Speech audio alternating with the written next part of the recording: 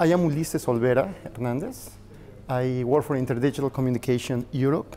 And today we're going to come and show a mechanism that makes IP services both cost-effective and low latency. This is exactly what we're going to demonstrate. We need to focus on those two nuggets that I gave, low latency and cost-effective. This is what we're going to do. Right now I'm going to trigger the deployment of the network. We'll go more into the details of what this network is with the PowerPoint presentation, which should be short. So please bear with me. I'll do the deployment right, and then we'll go right back into the presentation. Right now, 5G is all about meeting the requirements for KPIs. And if we take a look at the delivery of services that we have today, in some cases, these are pure end-to-end, meaning if you need to deliver a video to a single subscriber, and then you have millions of subscribers, that will have to be multiplied accordingly.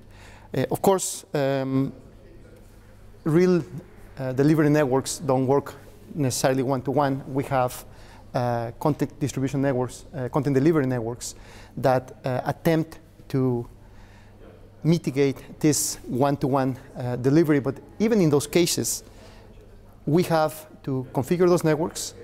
We have to, if there are, for example, redirections of where this content is, and even if we have mobilized content delivery networks, they need to be configured for this to work.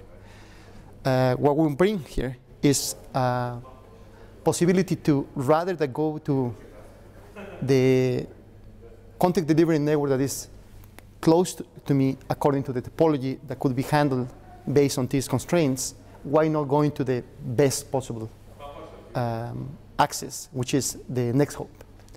So that's the gist of what we're trying to do here. So if we want to deliver content to some of these users, then it would be ideal that we can go directly to the immediate next hop, rather than look for content in areas that could be far away from where the user is trying to access that content. So this is the elevator pitch that we have for you. So we're trying to come up with a system that looks like IP, smells like IP, but it works much better than IP. And if you put this into networks, then these networks will work much better than they do today. This is the problem that we're trying to tackle today. So we talk about these content delivery networks that we have today. They are difficult to configure. You can imagine trying to configure different DNS entries. And of course, when we go into CDN mobility, then that becomes even worse. So you end up with an over-provisioned network, and the cost for this network is quite high. The solution. In our solution, we introduce an innovative multicast mechanism that takes advantage of ICN. However, what we're trying to bring here is, of course, not something that will require the operators or whoever deploys this to rip the network upon something new. So there is an important aspect. It has to be something that could be introduced using the technology that we're bringing, but it has to be backwards compatible. You cannot expect devices to all of a sudden change just because you introduce new technology. By doing this, we reduce the latency, and also we improve the performance of the network using native multicast with the specific technology that we have. And the technology is based on a very simple idea where you XOR the link identities of those packets that are traversing.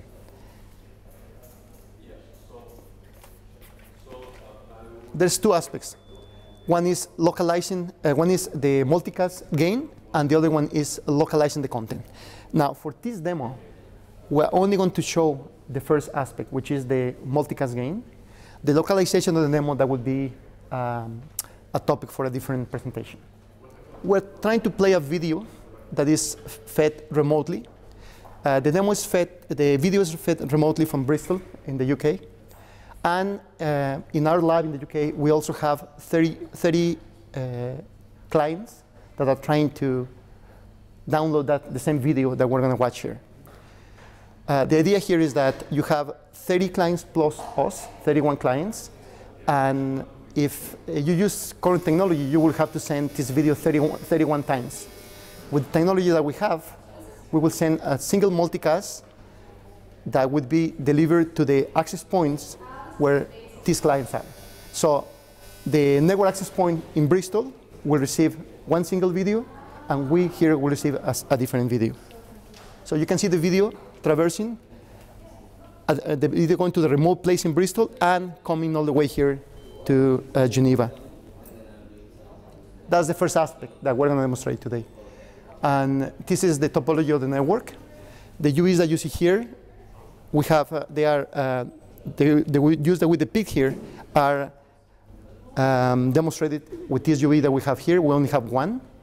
And we have the 30 emulated users that I talk about in Bristol. And in Bristol, we also have this HTTP living streaming video that is going to be played to all these 31 users. What you will see is the first aspect that we handled, that we talk about, which is the multicast gain. And that's what we're going to demonstrate today. So the second thing talks about second aspect would be the local delivery of this content. But that, as I said, this is not something that's going to be demonstrated today. The way this demo is going to work, I will trigger from the UE a request for a video download. And that request will have two purposes. Number one, to send an HTTP GET to get that video for the client that we have here. And at the same time, that will trigger the other 30 clients in Bristol to try to access that video as well. So what we see here, this is our dashboard where we record the demonstration that we're doing. So on the left-hand side, you can see a graph where we'll just show in time. And of course, we have exactly the time that we have here today. And it will show you how over time, the multicast gain that we have over a single transmission increases from 0 to 3,000%. So let's now start watching the video here.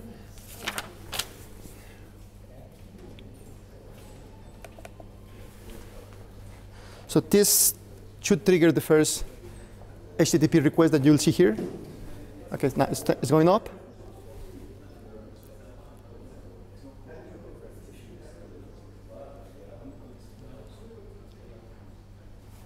So we can see the first HTTP right here, and how now it's going up to the maximum based on the amount of clients that are connecting to receiving the same amount of video. Of course, what the technology is doing is within a window, it realizes that an X amount of clients are requesting exactly the same content, and the technology knows that the delivery of this content within a window space can be sent to X amount of clients that are expecting that to be played. Of course, we know that within a certain size of that window, the video can be properly played. In this particular example, with the 30 clients that we have, we managed to send the very same video to these 31 clients with only one single multicast. Now, if we keep on playing this over time, you can see that, of course, some of these clients might drop. They might not want to see the video anymore, or there might be some network problems. And in that case, of course, you will see how the gain drops. But at the very best, we have exactly the same performance that are, I mean, at the very worst, I would say, that when you go to 0, that would be the same performance that you would get if you were going to send this video with unicast links.